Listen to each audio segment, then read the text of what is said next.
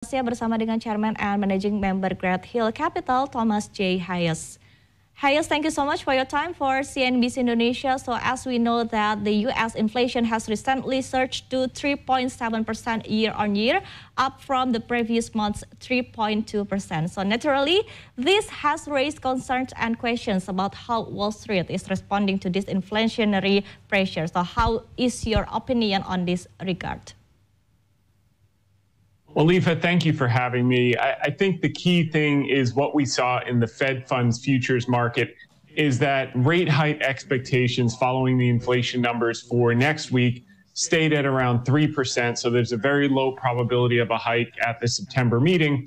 And even the probabilities of a rate hike for the November meeting dropped down to 32.6%. It was recently as high as 50%. I think that's for a couple of reasons. Number one, you saw the ECB do one hike and basically say they were done, which implies with the U.S. inflation being much lower that the Fed may in fact be done moving forward. But I think the buoyancy in the U.S. markets overnight was largely due to the ARM Holdings IPO. This was a big success on the NASDAQ, and that opens the door for many new IPOs and animal spirits to come into year end, which will create a lot of fees for the large banks, which is a good thing.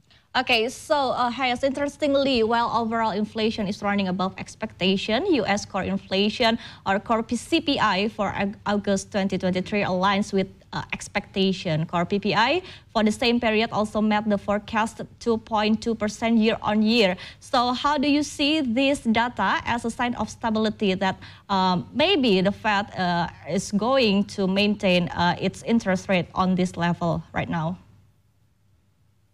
Yeah, this is a big deal because the Fed focuses on core inflation, which backs out food and energy, because energy, as we know, is very volatile.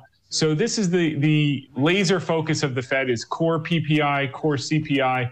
And to your point, they've stayed subdued here on the core PPI at 2.2 and the core CPI in line with expectations. So this sets the stage for the Fed to walk back and to show that they are on target. And that's why I think you're going to see those November expectations of a hike continue to decline as we move towards it and we get more data both on the inflation numbers, but more importantly on the employment numbers where average hourly earnings have started to be more subdued. And that's a positive thing from the Fed's point of view. Okay, in addition to inflation, other economic indicators are causing volatility. For instance, U.S. unemployment claims for the next week, for the week, ending September 9th, 2023, rose to 220,000, slightly above market expectation. So how do you see about this one and how this will cause effect to U.S. economy? Yeah, so the initial jobless claims came in a little bit lower than expectations. They have been trending up.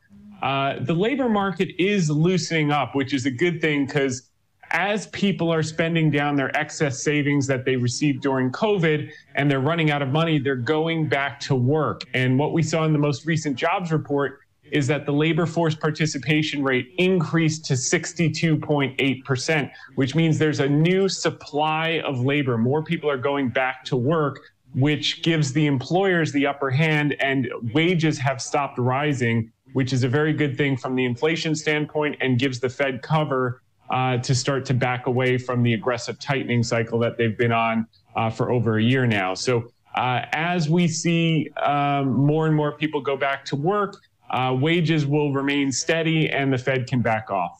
Okay, and despite the inflation data, however, the Federal Reserve in the United States seems to be adapting to a different stance. Just like you said earlier that the CME FedWatch tool indicates a 97% probability of the Fed maintaining interest rate in the upcoming weeks. So how this will affect the financial market across the globe, both for developing and developed countries, just like Indonesia?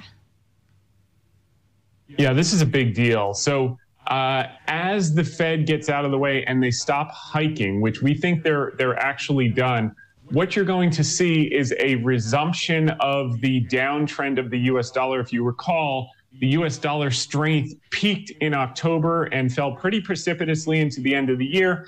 And then we've had these counter trend bounces over the last few months, partially due to the debt ceiling, partially due to continued tightening. As the Fed steps away, what we're going to see is a resumption of the softness of the US dollar. And what we know historically over the past several decades is when the dollar weakens and emerging market currencies strengthen, which is our expectation over the next 9 to 12 months, what you see is a massive inflow of investors into emerging market equities, and Indonesia and China will be major beneficiaries of that shift. So the number one thing that needs to happen, and the team that now supports it, is the Fed needs to be done hiking, which we believe that they are, which will enable a resumption of the downtrend in the US dollar, which started in last October, which will yield investment flows into emerging markets. And I think you're going to see some very positive equity returns in the region over the next 12 to 24 plus months. Okay, and how about this one will affect to rupiah, for instance?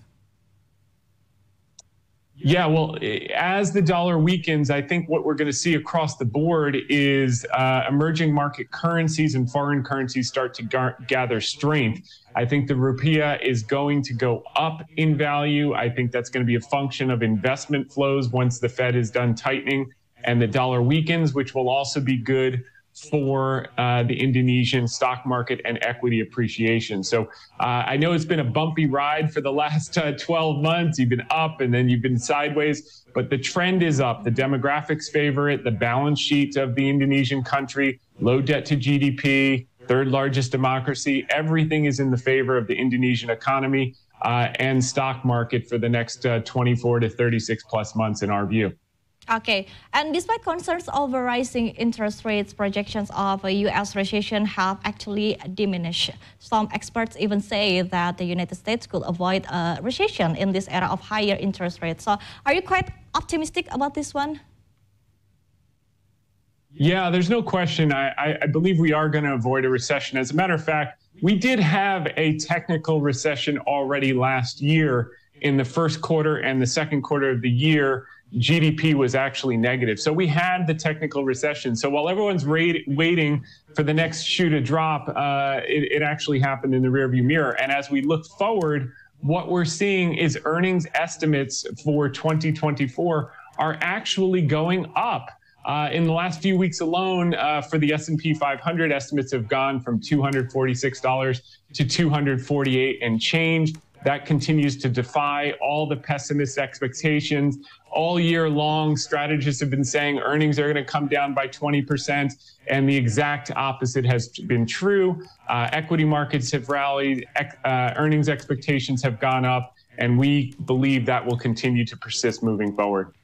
Okay, one last question, Hayes. So once CNBC Indonesia has interviewed Joseph Stiglitz, and he said that what the Fed are doing so far is wrong in terms of interest rate hike. So do you agree about this one, or do you have other opinion?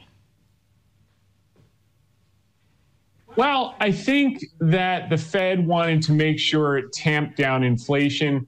If I was king for a day and I was running the Fed, what I would have done is focus more on quantitative tightening, reducing the size of the balance sheet, and less on interest rate hikes, because what that's done, it's created an environment for housing.